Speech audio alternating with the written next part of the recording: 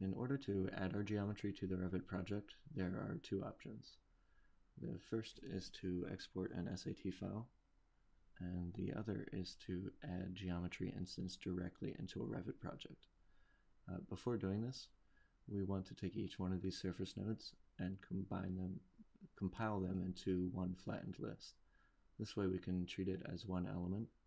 So the first step here is to create a list.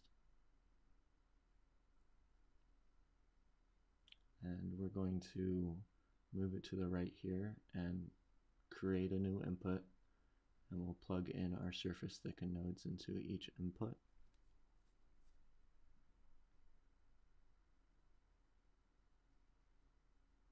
So if we look at our output here, we have one list of solids and another list of solids. We're just going to ignore the difference between the horizontals and the verticals for this import. So let's just flatten the list. We'll pull up that built-in function for flatten, and let's pull it over to the right here, and let's uncheck run automatically. It seems to be slowing down a little bit.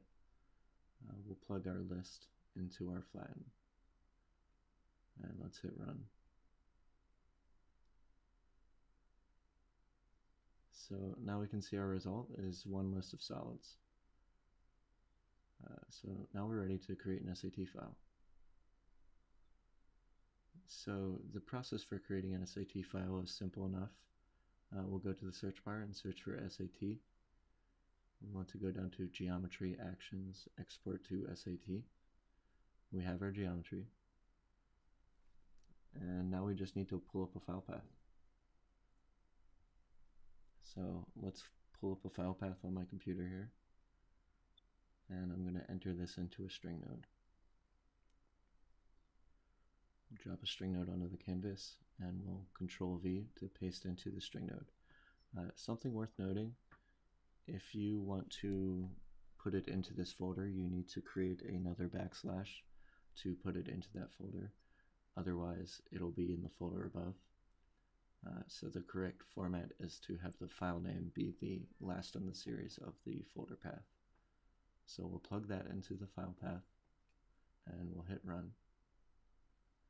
And you can see that it's written as an SAT file, and if I check into this folder, we see that we have a 2.7 mega export. So we can import that back into Revit, we can import it back into Dynamo, and we can almost work recursively with these operations as we're importing and exporting SAT files. Another consideration is adding geometry directly to the Revit document. This is just through adding instances. So let's delete our export to SAT, and we'll also delete our file path. And we're still going to deal with this flattened list. And over here in Revit, I'm going to hide our original reference geometry. And I'm going to go to the search bar and search for import. And what I actually want to do is go to Revit, create by geometries. So I'm going to choose this option here, and this is going to import all of the geometries into the Revit file as actual Revit geometries. They are not very intelligent families. They're just Revit masses essentially being imported into your project. So let's hit run and see what we get.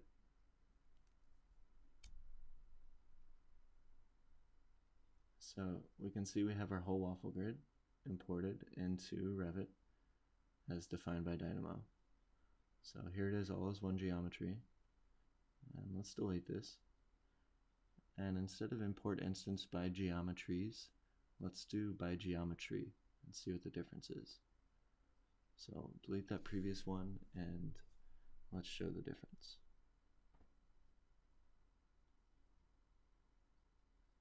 So that first option imported all of those as one object. This option imports it as multiple objects. So just a taste of some of the geometric operations we can do on imported SAT files, and also some of the methods for exporting to external files from Revit or into a Revit document.